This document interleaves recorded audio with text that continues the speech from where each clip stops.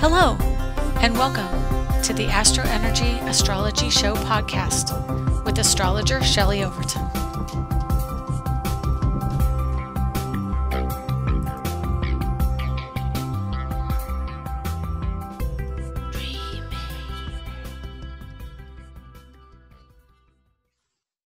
Hey everyone, it's Shelley. Welcome to the June 17th edition of the AstroEnergy Astrology podcast. And I am here in the backyard. That's not really a pretty picture. Maybe we can get you something nicer here. How about that? It's a little bit nicer. Anyway, I am just moving around here, trying to get situated. Okay, so we're going to talk about what's going on this week in astrology. And I've got cats right over there on the porch that may end up coming out to say hello. I hope not, but they probably will. Anyway, so yeah, we've got a few things happening this week. One is a Mercury retrograde tomorrow, and we've also got a solar eclipse and a new moon on Saturday. We've got Father's Day on Sunday, and we've got a Neptune retrograde on Monday. How's that for all of you? Oh, my first cat, Cupid, just came out to say hello. I'll show you him, those of you on the video. There he is. So what I'm going to do today, though, is I'm going to tell you a little bit about what's coming, and then I'm going to tell you what's happening with each sun sign. And it can either be used for sun, Saturn, moon, rising sign. You know, it'll help understand the influence of what's going on. So, hey, Cupid. Are you a good boy? Yes, I don't think he's feeling too good. I think, they say cats can be affected by coronavirus, and I think he does get affected by it. He definitely gets under the weather. I'm going to just move you a little closer here. Hopefully you're not kilter. There we go. Okay. And anyway, so let's just go over what's going on. This is this week's astrology. Ta-da! And you're probably not going to see it very long, but if you print out a chart or go on alabe.com, alab.com, you can print out a current chart and see, roughly what I'm talking about here. So that can help. I'm hoping I'm not covering the microphone on this. So for those of you who are just listening to audio, you're not really understanding what's going on here anymore. I'm sorry. But yeah, the video you can see over at YouTube. Just type in Shelley Overton. Oh, sorry about that. And I think it's Artful Shelley also. So we have a 23-degree Leo rising here in Orlando. And that puts Pluto, Jupiter, and Saturn in the 6th house right now in Capricorn and Aquarius. We've got Neptune and Mars 3 degrees apart in Pisces. Neptune is early, he's 20, and then later is Mars. So he's just 3 degrees past. Now I have another cat. Oh my gosh, I'm being attacked by cats. Hi, Ginger. How are you? Watch out. And then, yeah, I think it must go with astrologers. They just attract cats, right, guys? Anyway, Moon is 14 degrees of Taurus, and that means he's just 5 degrees past Uranus. And of course, I will get back to what all this means. I'm just explaining it out of the gate. Sorry, I had an itch. Venus at 6 degrees Gemini retrograde, Sun at 26 degrees Gemini, really close to the North Node at 29 Gemini retrograde. And then Mercury is at 14 degrees Cancer. Okay, so I'm going to start off with Mercury in Cancer, because Mercury in Cancer, I was sitting here thinking about this. Mercury is where you understand things on an electrical level, where you can pick up what's going on with other people electrically. So that's like reading minds. Basically, it's understanding the intention and the way people think. So you already feel like you know what they're thinking. In the sign of Cancer, of course, that's ruled by the moon. So that's going to make us much more aware of what our moms are thinking and feeling. That we're much more keyed in to the energy of mom right now, and home. I'm doing this podcast from home. Of course, I work from home, though. My Saturn is in the 4th house of home and family. So, yeah, we've got a lot of that energy going on right now. Mercury is about to go retrograde, which means he appears to move backwards from our perspective in the solar system. And so he's going to go back over the energy that he just processed. What have we been committing ourselves to? And what kind of contracts are we assessing and committing to? What information or paperwork do we need to do? Siblings, hey, Ginger, no. Yeah, like that's going to work. She's chasing a lizard around the yard, and I don't want to harm any animals. Oh, that's hard to watch anyway. One of the hazards of doing a podcast outside in nature, right? Okay, 29-degree north node in Gemini. This is an energy where we're learning about learning. We're learning about our thought processes. We're understanding our siblings. We're understanding our neighborhood, our community, our local community. It is very much about local. We are understanding how we learn, how we teach. I want to throw something at her. Yeah, I just threw a paper towel. No, she's going to the paper towel. That's good.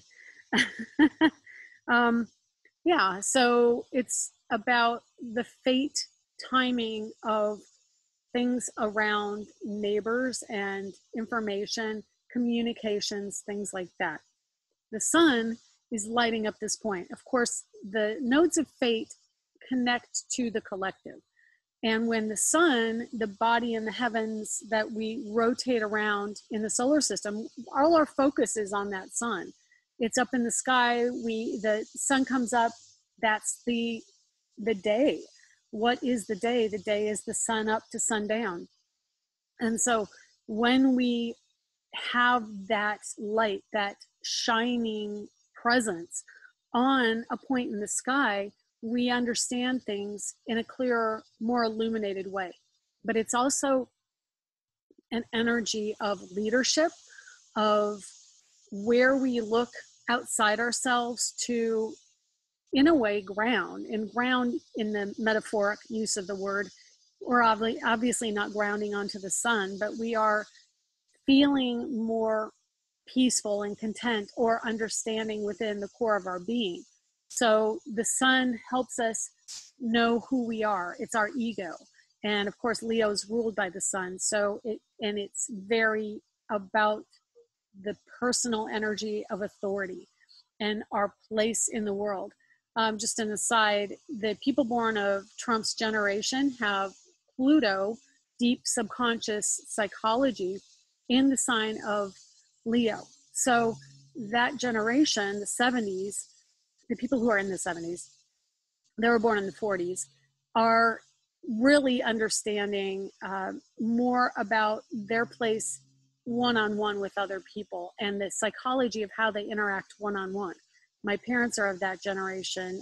People just after, I would say, to the late 40s probably have that. And so, even probably the early to mid 50s, from what I remember, Pluto goes into Virgo in the mid to late 50s. So we're going to have a lot of people affected by that Pluto and Leo energy as we move forward.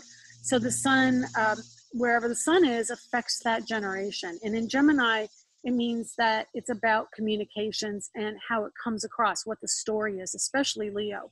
Leo wants to tell the story. Because the sun is approaching the nodes, and there are a lot of energies that are shifting in early July. Our country was founded in July, on July 4th. So as we move closer to that energy with the Neptune retrograde and Mercury retrograde and the fates, the nodes of fate, they are going to make this a very significant next couple of weeks, because the energies are shifting and we are feeling an intensity around discussion, around a polarization, which is the Gemini energy, black and white, Jekyll and Hyde, this and that. And it brings in multiples. So it can show us a multiple side of our personality. There's two sides. I mean, I'm sitting here talking to you now, but I go in that house and then I become a daughter and a mother. And so, it's kind of like we shift who we are. And this is really pronounced under Sun and Gemini. And then, of course, Sun and Venus, which is also in Gemini. Venus is at 6 degrees retrograde in Gemini. And I don't think she goes direct until a little bit longer. She's not going direct soon, I don't believe. Let me double check. Yeah, she goes direct, well, Wednesday of next week. So we have about another week to deal with Venus retrograde, and that means that it's about women. You can entice or attract women into your life who are very, binary. I don't know what a good word. They have a dualistic nature. They can be devious and duplicitous in the dark sense of Gemini. So be aware of that. In a retrograde, this is an interesting energy because Venus retrograde in Gemini, Mercury rules health. It is an energy that right now is squaring Mars and Neptune, which, as you've listened in past podcasts, is really increasing the coronavirus. The energy of Neptune is, the droplets, the liquids that the virus transports to other people with. And so having Venus squaring retrograde, Mercury rules health. And so Mercury is also answering to the liquids in Cancer. But Venus is about how we integrate the hygiene, the health in our world. What are our desires? And Venus retrograde means, we want to go back to the desires of the past. It's a feminine receptive energy, so we're much more in our emotions. We're not as much in our drive. But Mars is in Pisces. Mars is in his drive, but he's in that feminine water energy also of Pisces. So it is about the emotive quality, the connectedness. I mean, just an aside, my uncle, as you have heard last week, passed away. And we just had the funeral this week, a couple days ago. My sister came in. She's a Gemini, so Venus is sisters, and Gemini is my sister. So she came in, and it's also transport and travel. And she came in to go to the funeral. We went to the funeral, and it connected us all. We went over north of Tampa, and it's a very small town. We found a restaurant that we could go to after the memorial, and everyone in the restaurant who was a customer was not wearing a mask. Everyone was intermingling. My family started out distancing, but of course by the end, people are hugging. They don't have their masks on because they have to eat. So, some of the rules that they set up for funerals and churches, I was at church also, distance. So we did distance at the church. People had their masks on there. But when we went out to eat, everyone was at the same table. They were going back and forth talking. They were right next to each other at the table. And everyone in the restaurant was pretty much all the way around us. So that that's going to have an effect. I mean, it's just the fact of the matter. So we're moving forward with this watery energy, and Mars is moving forward. He's past Neptune. He took the energy of Neptune, which can, again, remember, Pisces is opposite Virgo. Virgo's about health and hygiene. Pisces is breaking down barriers. So we are in this really strong cycle of breaking down barriers, but also contracting whatever the other person has, whatever the people in that environment have. So it's really a soup of energy right now that will, when Mars hits Aries, be expressed out into the world. It's born out into the world. So I see when Mars finally gets out into Aries, which is the end of June, June 28th.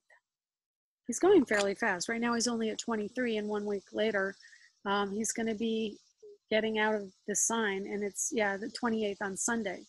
So we've got a lot of energy culminating, going on behind the scenes. We've got Mercury in Cancer, which is closed off and internal. And then we've got a square of Mars and Neptune to the Sun and North Node, as well as the South Node, because obviously if it's squaring the North Node, the opposite is also in a 90-degree angle. So you have two 90-degree angles equal 180, which is an opposition. Yeah, and getting over to an inconjunct between Saturn at 0 Aquarius, Jupiter at 25 Capricorn, and Pluto at 24 Capricorn, retrograde, and they are all three inconjunct or quincunx to Sun and the nodes of fate. That is an energy that pretty much on January 12th and 13th was a significant hit to our way of understanding structure, our way of understanding the systems. So it's really affecting us right now, especially in our ego and our ability to move about, Sun in Gemini. And yeah, so it's going to be a stressor, not going to kid you, until that Sun gets out of Gemini. And interestingly, like I said, our president is a Gemini. So I've never said that before about president. He's a Gemini. And he's feeling this. He's feeling this stress. He's feeling his structures are crumbling. His world is coming down. So to note, Gemini is 60 degrees away from Leo, and his generation has that Pluto Leo. So we also have that generation feeling a direct hit from the Pluto in Capricorn with an inconjunct the other side, making, and I'll show you this if I can, making what is basically a yod or a finger of God. So here's Gemini, here's Leo. If you draw a line from the planets, Saturn, Jupiter, and Pluto, down here, you draw 60 degrees over and back up, that is a finger of God. So the finger of God for that generation is a change of structure, a change of life.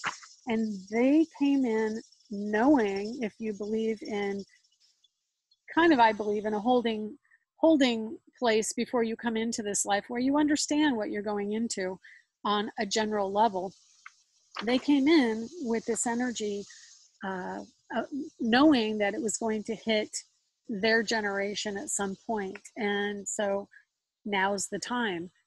On the other side of it, people born in late 60s, this energy is hitting them in a trine, which can also be a stressful aspect that will ultimately result in a positive change for you, but it's kind of like getting slapped in the face out of nowhere. So we've got that energy as well. Okay, what I'm going to do now, just to break away from this, is I'm going to tell you what each sign can expect from some of these energies coming up for you. And so I'm going to just rotate this and look at all the different signs on the horizon. Okay, Aries is, oh, I've got a cat fight over here. Ginger, stop that. Okay, leave him alone. Okay, the younger one is feeding of the older peaceful cat. Oh, well, be nice. Where are you? Cats and animals feel this energy too, by the way. Stay away from the base. Don't tip over my table. Silly girl. Okay, Aries. Sorry about that. So Aries, you have a strong energy coming up with Mars in your 12th house, bringing up the subconscious, helping you to feel on a visceral level what's going on in your world, and making you feel a little discombobulated, a little bit floaty. It's not a normal mode for Aries. You will feel better after the end of the month when Mars goes into your sign, but it will absolutely trigger you and a sense of needing to do something right away. You want to take action. That is the fire signs. They all are very driven. Aries, Leo, Sagittarius. So we'll see that coming up for Aries. We've got that final square. So those of you born in late Aries, closer to the Taurus cusp, are going to feel this hit of Pluto, Jupiter, Saturn much more directly. And in your world, it will affect you in your career. You're going to feel a shift and change, and you really want more independence for yourselves. Okay, and see, the new moon is in Cancer, and that affects Aries in home and family. And you will feel probably a lot more friction around the family, because in a way you're birthing yourself. You're really, coming into your own. Mars is right there wanting you to take action, and it's squaring Mercury. So you're also going to get a hit from that Mercury energy for a little bit. It will move forward, and just by sign, if anything, it's by sign. So Cancer to Aries, you will feel. That can also mean that there will be friction around pets and neighbors. And neighbors can speak up and say, hey, you're not doing this or that, or you're too loud in your apartment, or whatever it is. I hope this isn't blocking the sound. I've got this right over me. I'm going to put it underneath the computer so that I don't block the sound. Anyway, you know, out here doing it kind of al fresco. See how it goes. And Taurus, Taurians, you've got the energy of Moon and Uranus this week joined up, and the moon will be out in about a day and a half. We'll also see, so that's Friday afternoon. You'll have this energy moving on into your house of work. There'll be more projects around work and earning money and love. It could be multiples of relationships, options romantically, or things coming to a head on some level. Or the other thing is, until the end of the month, you're going to have the Pisces energy really bringing in something that's hidden. Maybe there's a friendship situation that's going on where you haven't really heard from a friend in a while. And when Mars goes into Aries, it will trigger something, maybe an anger over what you've had with that person in the past, and that can come up for you. But Uranus in your first house is a really strong hit to like stop relying on other people for money, stop relying on other people for your sense of self. It's about your personal power. It's about freedom to be who you are. And new ideas are coming in fast and furious. It's very inventive energy coming into your sense of self. So again, this is for Sun, Moon, rising sign, and it can definitely affect you with your Saturn if your Saturn is in Taurus. Let's see. So for you, the second house of money will be about connectedness to other people. There could be some travel, even if it's locally, it'll be connecting to friends and siblings and local travel. And then of course the trine for you falls in your house of travel. So, you know, this is interesting because, like I said, my sister was just here. She's Gemini, but she has Saturn in Taurus. My mom has Saturn in Taurus. My daughter has Saturn in Taurus. My son has Saturn in Taurus. And they've all been doing a lot of traveling lately. My son traveled up to where his college was, about an hour north of where he's living right now, and was interacting with a sailboat that he had made when he was in college. My daughter has been going on little day trips around the area and hiking. And then we all went over for the funeral to the other side of the state yesterday, or day before yesterday. My sister was traveling. She lives in Phoenix. So there is a lot of travel for Taurus and Gemini right now. You'll see that coming in. Let's see. I'm sorry if I can't get a super thorough reading of each sign, but I do have limited time on my platform here on Zoom. So right now I have about 20 minutes left. 15 to 20 minutes. So I'm going to try and get through all of the signs in that amount of time. Gemini, you've been going through a lot of intensity with family. I know, again, like I mentioned, my sister, she's having like this whole new awakening and not necessarily happy with it, to having to take care of in-laws. She now lives with her in-laws since she retired, and they're unhealthy and they're elderly. So she and her husband have been really basically taking care of them and for the end of their lives. And neither are 100%. So they have special needs because of their health issues. That can be part of your world too, if you're a Gemini or Gemini moon or rising. But it is about you right now. Definitely Sun and Gemini is like, it's about me. You're not apologetic over wanting to have personal time. Completely understandable. With all that energy focused on your house of other people and commitment to other people, that sense of duty has been at peak. You've had Mars going at your midheaven. Let me just double check, because these houses on the chart I have are not divided exact to 0 degrees. So I have to kind of shift them a little bit to know for sure which house everything is in and make sure that I'm telling you the right house. I printed an exact cusp chart so that I could just rotate it, but the printer ran out of paper. Mercury is coming retrograde. Don't forget, we're going to have a lot of these little glitches. I've had computer issues. My daughter, everyone I know has had something weird going on. My dad, he's like, why is this happening? I didn't understand this. Oh, that was a cool thing. my dad was just sitting in his den and the printer printed an email from months ago. It was something like October of last year, and it was associated with an account he had for insurance, and it just out of nowhere printed this insurance email, and no one in the house had sent it to print. It just automatically did it. And he's like, I don't understand. Why is that happening? And goes through all the potential reasons why that happened. And I'm just like, Mercury retrograde. Hello. But, you know, my family is a little resistant to the idea of astrology having an effect. But I always tell them and try. They just don't always listen. One of these days, there's going to be a significant event that I've told them about happening. And they're going to go, oh, yeah, you told us.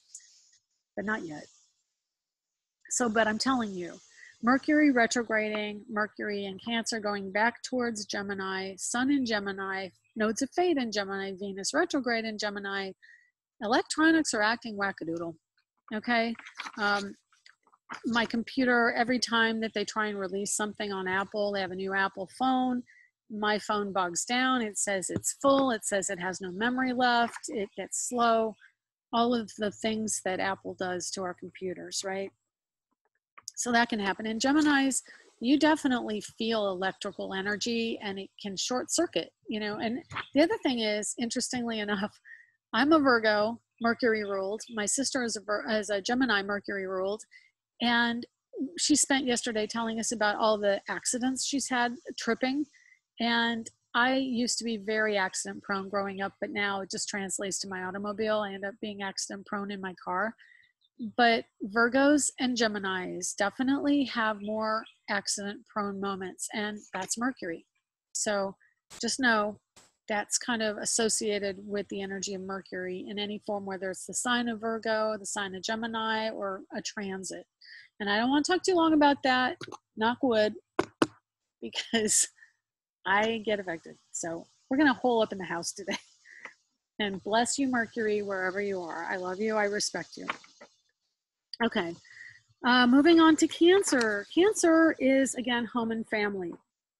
Cancer's had a really rough time along with Capricorns, Aries, and Libra because their signs have been affected by this transit of Jupiter, Saturn, and Pluto in Capricorn.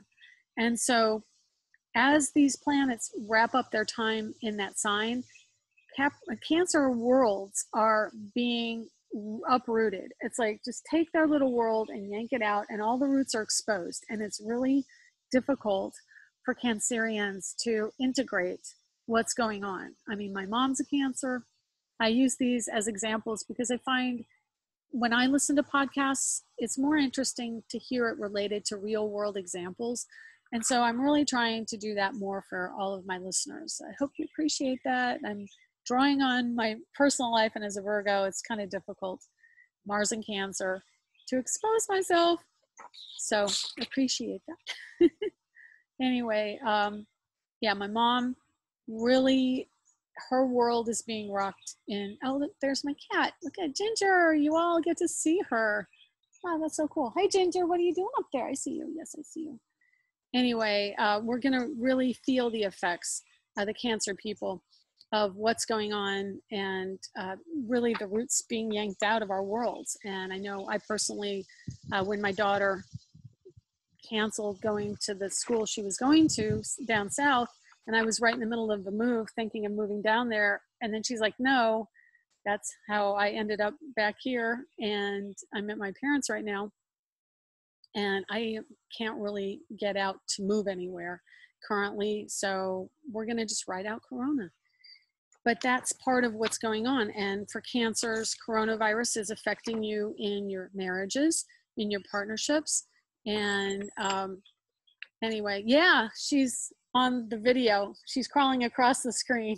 It's my dad pointing out that the cat's up in the tree. I hope she's not above me. No, oh, there she is. She's coming back down. Okay, it's a good thing. But yeah, you're feeling it in your marriages. You're feeling it in partnerships and what's going on. I know I've had business partnerships that have definitely felt the effect of this virus. And, you know, you just get on with things that you can. You go on the computer, you do what you can do on the computer. See if there's anything else I can tell Cancer. So the retrograde of Mercury is going to affect you and how you interact with family, how you think of things. You may come out of your shell a little bit more. You're going to speak your mind a little bit more. Not looking forward to that because, you know, it's my mom.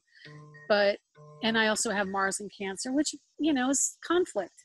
So when you have, you know, serious planets in Cancer, you can be a little bit more serious if you're a Cancer. You know, you're not really having as much fun. Now, remember, Leo's in the second house if you have a Cancer rising. Leos are fun loving. They want to be out and about. You know, Cancer people can look youthful long times into their future. You know, my mom, I look at her, she's pushing 80 and she dyes her hair and I forget that she's almost 80 because she, you know, I don't dye my hair. She dyes her hair. And, you know, I go out and I'm like, I'm grayer than my mother, but it's okay because she's very youthful. And that's that Leo energy in the second house of the body. You know, you keep a youthful appearance. Leos, you're going to feel this in your work environment, in your workplace. People are going to stress you out. The structure of what's going on for you is not stable.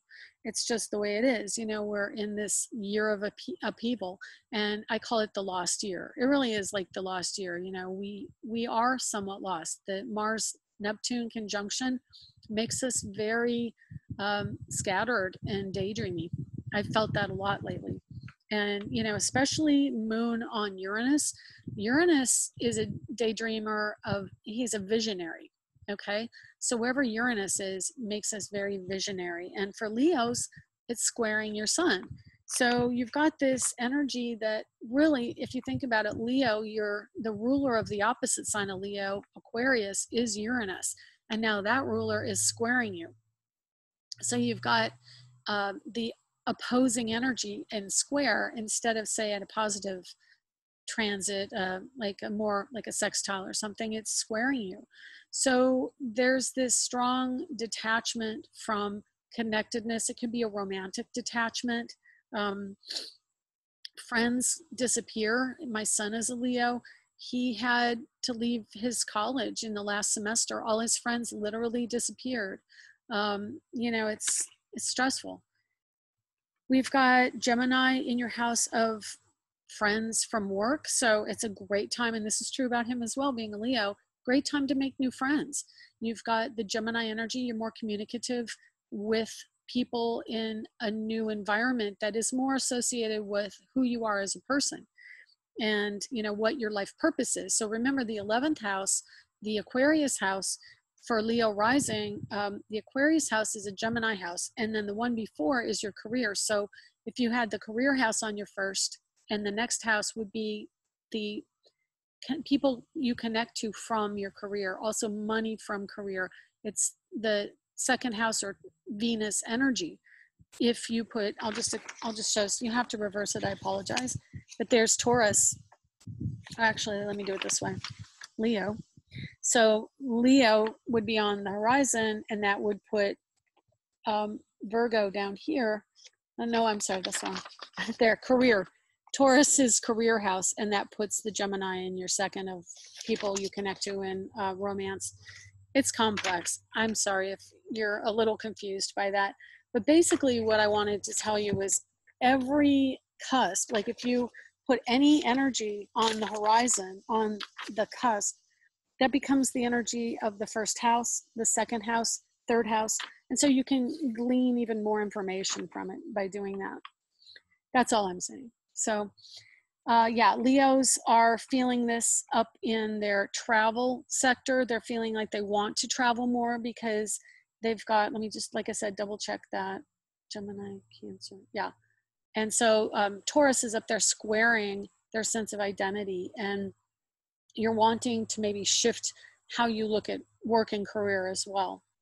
Virgo, you've got Virgo with the Pisces is opposite Virgo. And that means that also work and marriage or love or partners are taking a hit. And let me see where that is. Okay, Virgo, yeah. So Virgos, you're feeling a lot more flaky because the Virgo energy is about groundedness and health and right now there is no health, there is no groundedness for Virgos. And you've got the Gemini energy squaring your midheaven. That's the career sector. So you've got the nodes of fate up there. There are options. There are multiple options for you in career. And then Mercury is in Cancer around the home. This is people that associate with your career. And honestly, that has a resonance for me personally because, excuse me, my career is in the home. And now I have mother around in my home career environment. So you're definitely having to deal with communications with family members. If you're a Virgo, you've got the stress of the Capricorn aspects trining your identity, and it's children, it's family. It can be how it looks money from family. And sorry, my nose is itching out here. Okay, and Libra, we're moving a little faster. I don't know how much longer I have on this. I apologize if I get cut off, but I will say it quickly. Librans, you're feeling this in the effects of having a lot of friends that you can go see and connect to far away. That's where your Gemini is. The Taurus energy is affecting you because Taurus is an inconjunct energy or quincunx to Libra. So this is marriage and partnership. You're having more stressors than you would like in commitments. And then the moon will be going into Gemini soon, which is a much more cooperative energy for you, much better for your social life. And then this also puts Capricorn in your house of home and family. So that's where your stress is right now in marriage and partnership, a little bit of work, and then home and family. Scorpio, direct opposition to the Taurus, Uranus, and the moon today. And so you're feeling a little bit on edge about money and connectedness to other people. Boy, this is a hot mess. Look, you know what? I'm going to take a second out and get my hair put up. Not to let things go away. Yeah, that's a good look. Anyway, there we go. Okay. So, so definitely something coming in. This is always my spirit guide energy. Saying, oh, good, daughter went to Starbucks, showing it off. Good job. Yeah, so we've got the how we think about things, how we express ourselves in the world. Education, communication, Gemini energy is where your Pluto is right now, Scorpio, and that's also neighbors and community. And that's really restrictive. You know, where are those people? Where are those friends? Where's the community? You're feeling a little cut off from society, especially with the quincunx to the sun in Gemini. It's like out there, you want to connect, you want to go. Trust me, I feel that Scorpio rising, I want to go. And I'm feeling really restricted right now. And, you know, it's Neptune in Pisces, it's retrograde. I did mention that I was going to talk about that. I'm running out of time. So the Neptune retrograde is going to affect us with, it's going to make us feel more aware, more practical, more pragmatic in everything that we're doing. And so we're going to feel much more aware of true nature of what people are doing and not as pushover. So that's coming up for about 5 months. Okay, Sagittarius, it's about money. It's about feeling restricted in your money house. It's about feeling restricted with authority, that you're not feeling free to go earn the money the way you want to. And really, you know, having Saturn in Aquarius, your freedom is coming up. You want to be free. You want to do entrepreneurial endeavors, but right now you're back and forth between the structure of an actual job that pays money and the insurance, probably because that's Capricorn, and also the freedom to do who you are. It will be better at the end of the year. You're going to go off into the Aquarius realms once Saturn and Jupiter hit Aquarius the end of the year. Much better. I mean, this is probably the few people who will be good for are the Sagittarians or people influenced by Sagittarius in their money house.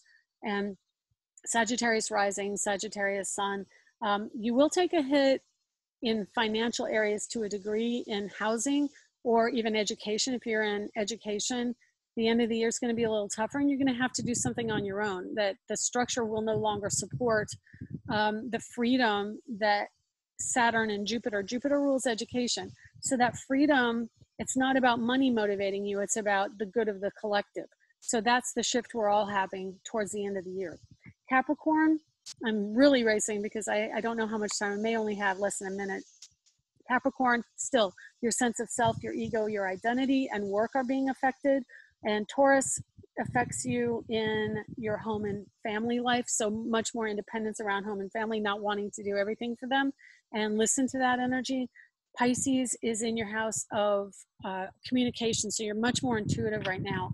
Aquarius, it's the 12th house for the restriction. You're feeling a little more psychologically restricted and wanting to hide and pull away from people a bit more. And that's going to be the story for a while until some of those planets move on into Aquarius and you can be much more social at the end of the year. And that also goes for the Pisces energy that's entering in your house of money. You're holding up, doing your job. My son, the Aquarius rising, he's in his room working on his new job. So we're all doing that. And then Pisces, of course, Neptune, Mars, you've been a little bit more agitated with people lately. Neptune retrograding is going to make you much more capable of understanding your own personal motivations and your sense of self. The Gemini energy for you right now, let's see, Pisces, it's squaring you in your home and family sector. So people are saying things that are hurting your feelings. So, you know, if you have to hole up, please do. Anyway, I'm still going, but I don't know how much longer. So if you want a reading, please do connect with me. You can contact me at angeliczodiac.com or on Facebook at Angelic Zodiac. Look at the website. That's where a lot of links are. You can connect to everything I'm doing there. And please do come back next week. Call me if you need something, or metaphorically call me. You can call me after you sign up, whatever. And then definitely sign up for the newsletter. I'm going to be doing much more newsletters, and you'll get them right in your inbox. So please do that. And it's good talking to you again this week. Take care. That's the show for today. Bye. You have been listening to the AstroEnergy Astrology Show. If you would like to get a private reading with Shelley, please contact her through angeliczodiac.com or at angeliczodiac.com. You can arrange a reading through the Angelic Zodiac page at facebook.com as well. Check out Angelic Zodiac on Instagram for up-to-date information on events, discounts, blogs and planetary transits at Angelic Zodiac 1 on Instagram. If you would like to see Shelley's art, shelleyoverton.com, or for astrology art, go to astroart.net. Music provided by Kevin MacLeod at incompetech.com. Other music will be credited within the show. Advice given in the program is intended for entertainment purposes only. Join us here next week for more of the AstroEnergy Astrology Show podcast. You can find us on iTunes and Google Play, and where podcasts are accessed.